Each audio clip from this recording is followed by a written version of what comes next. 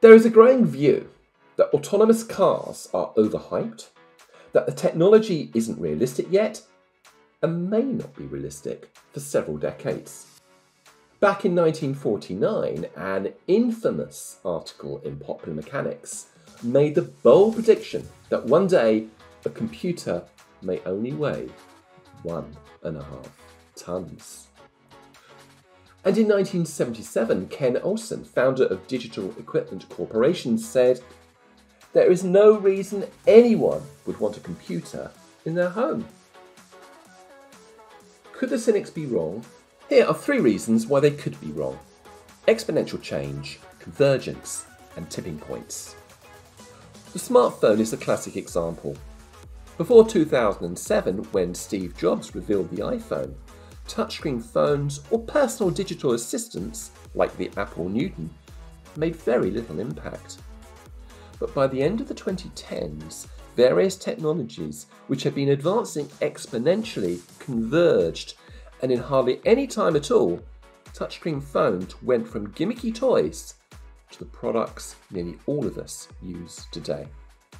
If the same rate of innovation and adoption is applied to the evolution of autonomous vehicles, then the implications are enormous. However, the major obstacle that the autonomous market faces is safety. Are cars that can drive themselves safe? Autonomous cars currently in testing require a safety driver, a human being who sits behind the wheel and takes over if something goes wrong.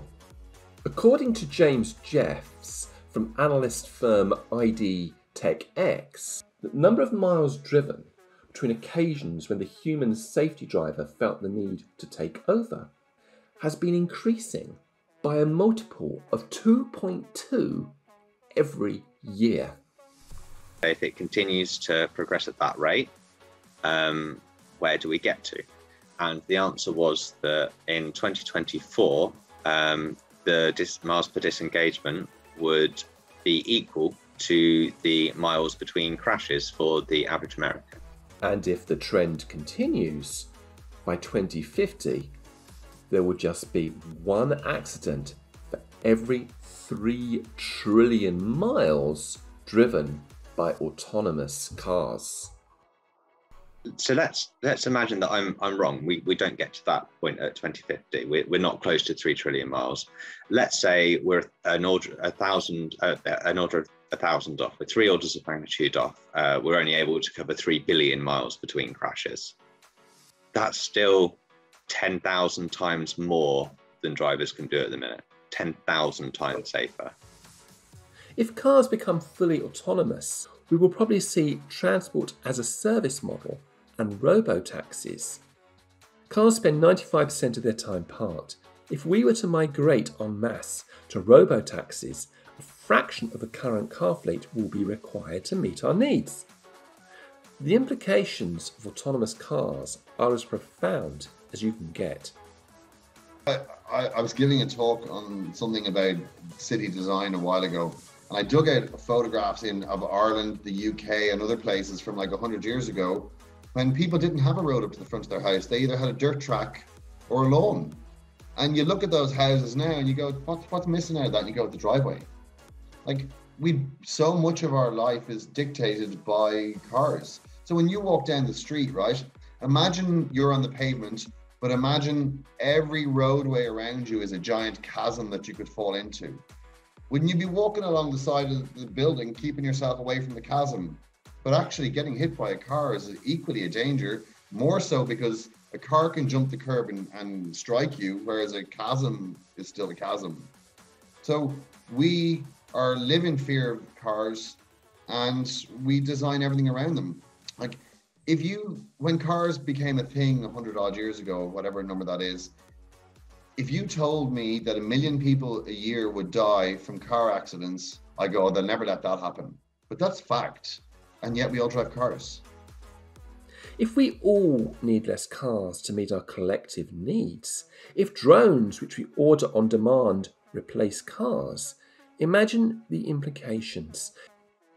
The ideas we describe here feel a tad terrifying.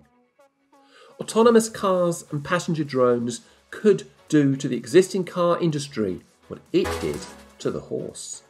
The data that's available on California DMV is how many miles has each of the testing companies driven, and how many times has a safety driver had to intervene with the autonomous system.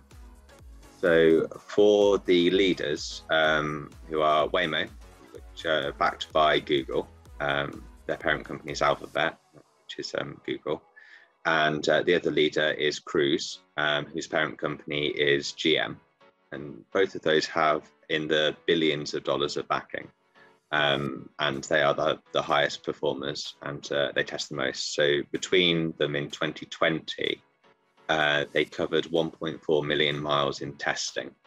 At the moment, they managed to go about 30,000 miles between disengagements.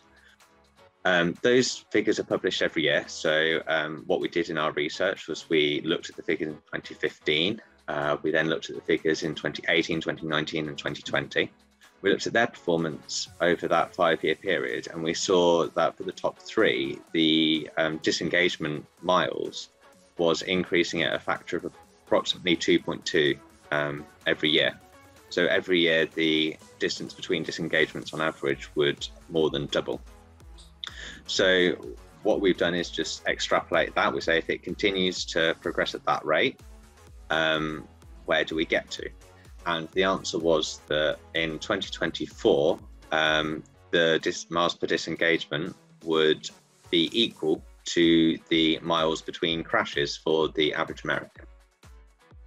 If the doubling keeps happening, 2024 is the time when disengagements or miles per disengagements exceeds the distance between crashes for Americans.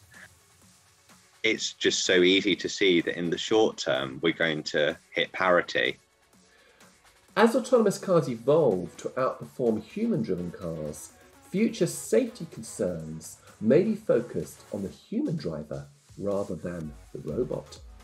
The tipping point for all autonomous vehicles requires more than just a good safety record. We explore the role of connectivity, sustainability, and the massive financial and structural implications that an autonomous transport network would have on the way we live and work today in our next videos.